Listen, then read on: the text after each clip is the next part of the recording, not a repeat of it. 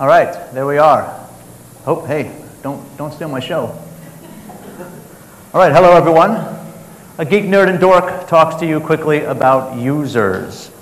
I might be a little less than 6 minutes. So, my name is Alexander Ray. Like she said, I am the technology director at Skinny. Quick question for you: has anyone built something that didn't work? I spend the majority of my, thank you for raising hands out there in the audience. I spend the majority of my time building things, and sometimes equal or more time trying to fix those things that were built because something wasn't thought about. Sometimes I try to do enough planning in the beginning so that we don't have to spend equal or more time at the end trying to fix something because we didn't think about the user. I build good things. Good, capital G, all capital letters. I put a lot of emphasis on good. These days, everyone's trying to do good, social good, good with food, good with people, save the planet, something. For me, I'm just trying to build good things. And what I mean by that is, can it work for everybody? Am I building a digital experience that will work, that will make everybody comfortable? Because people, I believe, don't remember when something works, they remember when it doesn't work. I don't want my client to build a campaign, or I don't want to build a campaign for my client that doesn't work for everybody. I focus on building the technology. I focus from the back to the front. I don't focus on the creative and the strategy and the marketing objectives and the production costs or measurement or the scalability initially, though I understand that they all fit together. They're all part of the very important system. We want to sell that to the client at all times. I focus on the source code. There's all this fun stuff right here. Maybe some of you have ever seen it, maybe some of you don't. But this is where I play in this world. I start at the very, very back of the digital experience, and I go to the front. We sell the client on the creative. In the advertising business, we sell the client on the creative and the idea. Great. Big, beautiful presentations, but eventually something has to get built. An iPhone application, an Android app, a website, a kiosk in the perfume department at a department store. What is the technology behind that? Who is the user that's going to be using this application? Anybody know who this guy is? Anyone out there? Online? Anybody? No?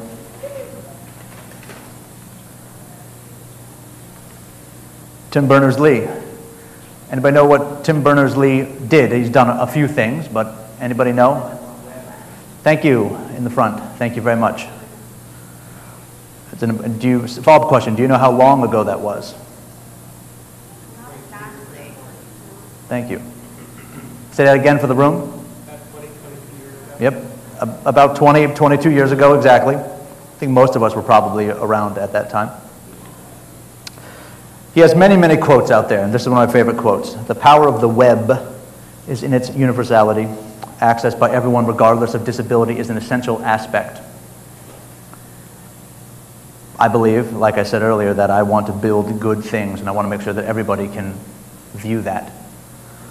I know for a fact that there are very, very popular websites that are out there that cost millions and millions of dollars, but in the last year, 40,000, 50,000 users couldn't view that experience, whether or not that means because they were on a device that could not view the technology that was used to build that website. Let's say it's Flash. Well, you just had 10,000 people look at your site with an iPhone. They just missed it. So all your marketing objectives and the fact that you want to sell your product and you want to gather email addresses was lost because they couldn't see it. They got some sort of error. I don't want the user to ever get an error when they look at something that I built. Technology. We'll do a little brief history here. Like I mentioned in the beginning, I'm a geek, and I geek out on history. I think it kind of helps put things in perspective. In the 60s, we had this. In the 70s, we had this. Moving up into 84, obviously people might recognize this. 20 years, we had all these great innovations.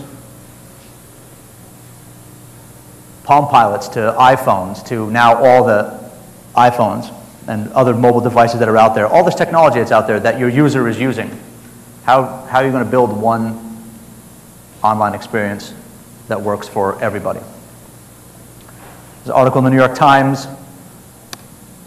I definitely recommend you checking it out, talking about, there's Microsoft and Nokia team up. What is that going to mean for Apple? Another great article, HTML5 for mobile apps. Lots of press coverage out there. I mean, weekly, there's something, at least in the New York Times, about the tech space, all this great new stuff that's going on, all these great new devices that are out there.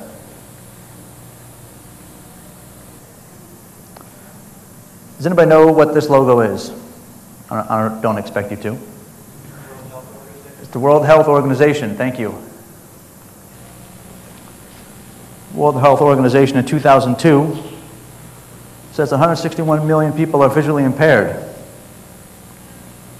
Why am I getting to this? I'll get there in a moment. Out of that, 37 million of those are blind. How do those 37 million people use what you just built online? Great application. Well, if you didn't think about the iPhone user who's going to look at your Flash site, you probably didn't think about how someone blind is going to look at your website. They're out there. You know, they want to buy shoes, toothpaste. Why aren't you considering them? Large corporations, I won't go into who, have been sued. They've gone to litigation. We live in a very litigious society here.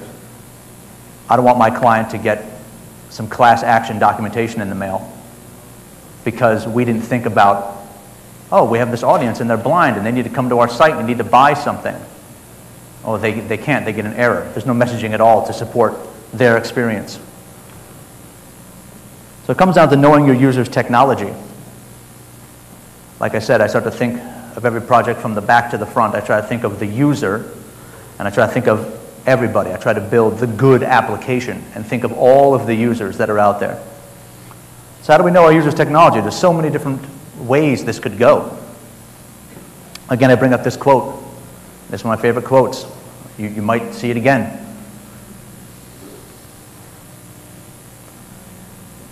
You have all these guys that are out there on your desktop.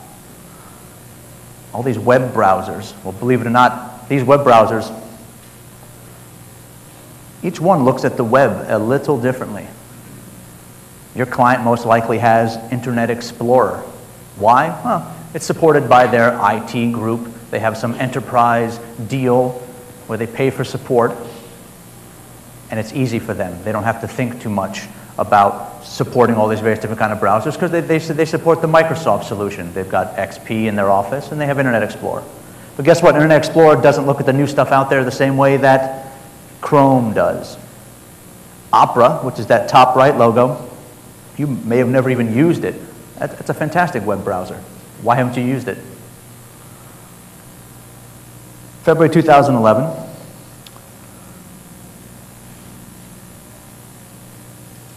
showed a 44% adoption rate for Internet Explorer, 29% for Firefox, and almost 14% for Chrome. This is US numbers. It's from Wikipedia. Wikipedia actually has a handful of very, very decent stat pages on platform usage and browser usage. Again, you can see Internet Explorer has a significant share still. If you're doing a global campaign, you go to, say, China, you're actually going to find more people using Internet Explorer. And guess what? They're not going to be using the latest version either. They're going to be using 6. Well, guess what? Internet Explorer 6 doesn't help anybody. It hardly loads anything that's out there today. I work on projects where I have to support Internet Explorer 6. What does that mean? Well, that means we sometimes have to do a completely different application entirely, just so the person on Internet Explorer 6 can see the page. Because trust me, you're going to launch this site, and you're going to get a phone call. Oh, somebody in engineering has IE6. Well, guess what? You need to support it. And desktop usage real quick. Again, this is US numbers. This is the Microsoft and Apple data. You know, we're very privileged here in New York. A lot of us are able to afford great devices, great technology, iPhones, iPads, shiny MacBook computers. We have 15 Apple stores here or something like that in New York alone. But guess what? That's not the rest of the world. And it's definitely not the rest of this country. So you have to think about the user and the technology that the user is using. You have to consider whether or not they're going to be using Flash or Silverlight. Again, what is your campaign going to use and what is the user going to be able to support? And of course, HTML5. I love HTML5 primarily because it doesn't mean what people think it means. It's not a silver bullet. And no one ever talks about HTML 1 through 4. HTML5 isn't even an official standard yet. It's really a fancy marketing term for a collection of new services and approaches that are out there, HTML and JavaScript. But people are treating it like it's some sort of new silver bullet. Well, guess what? It doesn't work in most versions of Internet Explorer that you're going to find in your client's office.